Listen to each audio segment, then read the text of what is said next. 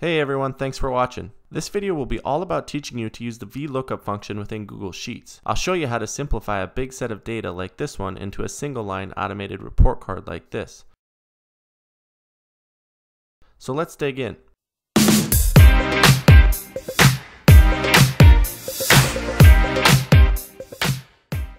Before I get started, I am going to take 7 seconds to ask you to subscribe to my channel and click the bell notification. If you do that, you'll get notified every week when I post a new video. Also, feel free to hit that like button or comment on what you learned. Okay, so here we go. In this sheet, I have a list of 31 made-up students and their overall percentage scores in each of the 4 quarters last year. My goal is to make an automated single student scorecard on this page using the VLOOK function. I want the scores in these 4 cells to populate based on the name I select in this drop-down list. The VLOOKUP function, simply defined, is a vertical lookup. In other words, it searches down the first column of a range for a key and returns the value of a specified cell in the row found. Let's break it down further than that though. When you enter the VLOOKUP formula, Google Sheets will ask for 4 criteria. The first criteria will be the search key. When you are looking at the first column of the table, what value do you want the formula to focus on?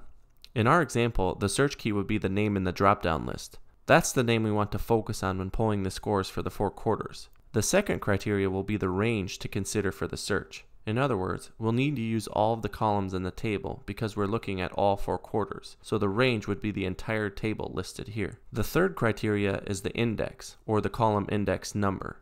This is the column number that you want the formula to focus on.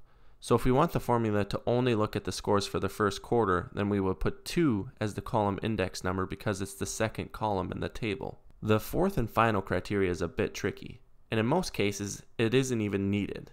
It's called is sorted. This basically asks you whether or not the first column in your chart is sorted. Long story short, it asks you if Google Sheets should try to find the most approximate match if they can't find an exact match. Now that we've gone over each criteria in the formula, let's put it to work. Let's set up a formula for the first quarter and then we'll build it from there. Before we start the equation, I'm going to select a name in the dropdown so we have something to build the formula from. Now let's open the formula up by typing equals VLOOKUP and opening parentheses. Now I have to select the search key. I'm going to select D11 since I want the numbers to change based on who I select from the dropdown list. Then I'll type a comma to get to the next criteria in our formula. It's now asking me for the range I want to look at. So I'm going to select the entire table on the student information sheet. You'll notice that Google Sheets is smart enough to follow you as you go back and forth on sheets. So it's collecting the fact that you want to look at cells A1 through E25 on the student information sheet, not the end of year report card sheet. After I select the table, I'll add another comma to get to the next criteria in the formula. Now it's asking me for the index, or the column index number. Since, for this formula, I want to look at the first quarter scores, I'm going to choose the second column in the table. That means I type 2 here. Then add a comma to get to the next criteria. The final piece of the formula is essentially telling Google Sheets if you want it to return an approximate value.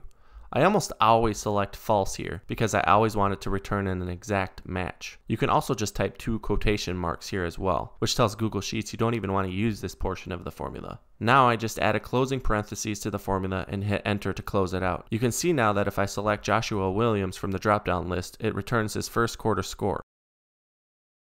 I can even go back to the table to validate that. The cool thing is now I don't even need to redo this formula for all 4 quarters. If I set the parameters correctly, I can just drag the formula all the way across. All I have to do is change 2 arguments in the formula to be absolute. I can do that by clicking on the search key and hitting F4 to ensure that it always looks at D11 as the search key, and then do the same thing for the range to ensure Google Sheets always looks at the same table. Now I can drag the formula all the way across.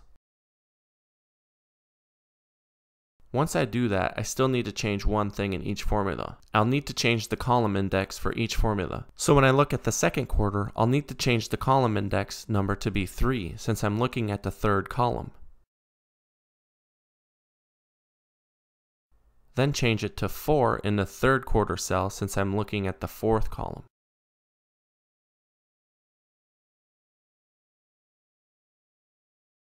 Then to 5 in the fourth quarter cell since I'm looking at the fifth column. The last thing I'm going to do is add an average here and we'll be done. Equals average, opening parentheses, cells E11 through H11, and closing parentheses. I'm going to bold that just for appearance as well. Now I should be able to change the name in the dropdown, and these values will change based on the name selected. The VLOOKUP is as simple as that. I hope you learned something and can now work smarter instead of harder. See you next time. Hey guys, how you doing? If you learned something from this video, you're going to want to do a couple things. First, you're going to want to hit that subscribe button and the bell notification. If you do that, you're going to be the first one to get notified when I post a new video, which is about once a week. I'd also ask that you hit that like button and the share button, and then tell me what you learned in the comment section. If you do all of those things, this video is actually going to get out there for more people to see and to learn from. Thanks guys, I'll see you next time.